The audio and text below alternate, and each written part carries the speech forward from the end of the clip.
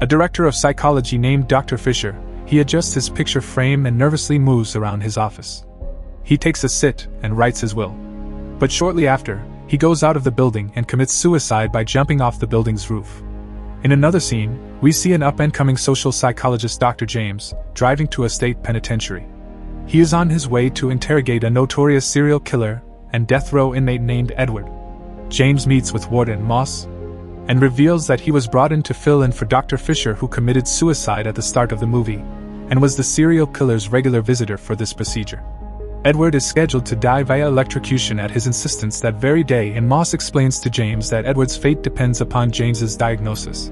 If James deduces that Edward is sane, he will be executed, but if he is declared insane via multi-personality disorder as Stewart had believed, Edward will be spared. James meets the convicted serial killer, Edward, who appears extremely self-confident and sure of things, knowing so much information about James, such as the school he graduated, the name of his girlfriend, the death of his father, and so on. All this leaving him at a loss of words for an introduction.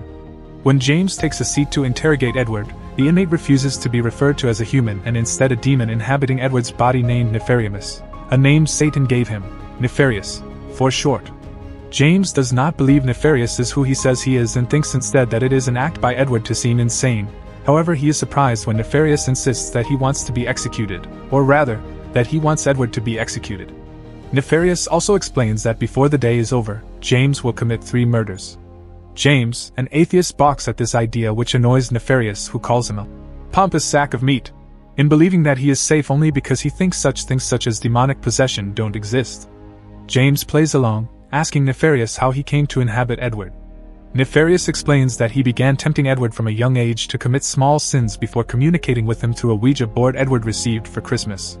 Nefarious possessed Edward's body only after Edward consented to the possession multiple times. James brings in a chaplain stating that he is not an expert on religious matter to confront the demon in Edward, which frightens Nefarious, until he realizes that the priest does not believe in demons and therefore has no effect on him. James gives Nefarious a proposition that since he believes he is a demon, he should possess him, and in turn he wants to talk to Edward, the host who Nefarious has possessed. It seems that Nefarious could not possess James, or so it seemed. Nefarious then holds up to his bargain and switches a timid, childlike Edward who is terribly distraught and shaken by his possession. Edward insists that he is possessed and that the demon had murdered multiple people using his innocent body as a vessel. When James begins probing further, Nefarious takes control and insists that James murdered his mother. Shocked that Nefarious knows this, James insists that his mother was dying of a terminal illness and was euthanized after a difficult decision on his behalf. When Nefarious infers that James gave her a painless death to acquire her massive wealth, James becomes suddenly angry and threatens to leave the meeting but changes his mind. Nefarious explains he is mentally training James for an endeavor he wants James to do, and that he mentally tortured Dr. Fisher, driving him to take his own life so as to select James for this job. When James continues to be doubtful of Nefarious and want to leave, the demon explains that James would have committed the second murders before the end of the day, giving further details that he knows James's girlfriend is pregnant, and that because of James's threats to break up with her to avoid fatherhood, she is terminating her pregnancy.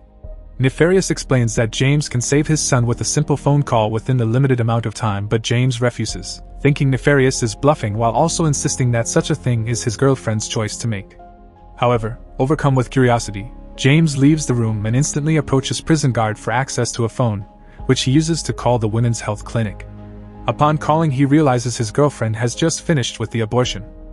James is deep in thoughts as the warden approaches him, telling him that he should not allow the prisoner into his mind, convincing James that it's best he signs and approve Edward's death sentence, but James is skeptical.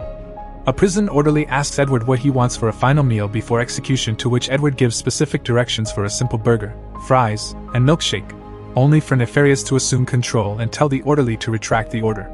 James, now interested in what Nefarious has to tell him. Nefarious explains the war in heaven from his point of view, saying that the demons rebelled in order to avoid an eternity of slavery, and that they have been prospering in the world. He also explains that he chose the death by electric chair because it was the most excruciating and painful death available and would be a parting gift before Edward's soul goes to hell for an eternity of more torment. James insists that the world is reclaiming the moral high ground by allowing all kinds of rights and freedoms, which Nefarious laughs at before revealing to him the truth about such freedoms. including a decline in education and an influx of slavery and trafficking the demons help the elite manage behind closed doors.